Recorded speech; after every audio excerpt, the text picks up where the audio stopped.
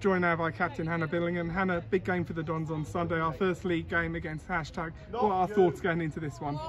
I think we're all well up for it. We're excited. We've had a really good pre-season. We've got some new players in, quality new players, and they fitted really well into the whole team. Managed to retain some key players from last year as well, so we're looking forward to Sunday. Positive pre-season for us, you know, those new signings getting in amongst it early, getting goals, having clean sheet. How important was it for them to settle in a good games programme?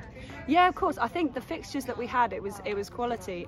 We had some challenges. We had some teams from the league above. I think they made us raise our standards, and quite early on as well. Even the first couple of games were from higher leagues. So yeah, it was good. It was good for the new players, and they fitted in perfectly. So it's gone well.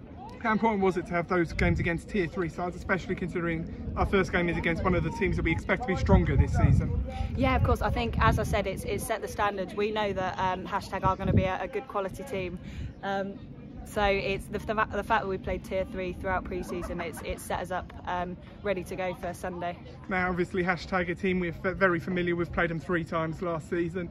Is it better to have a team we know at first game rather than a team that was just been relegated or a team we're not so familiar with? I think no matter the team, whoever it is, we'd be up for it. We're ready to go. We've done all the prep, we've done the training, hard session tonight. So Hashtag, no Hashtag, it wouldn't matter. We're up for it, ready to go. Hannah Billingham, thank you. Thank you.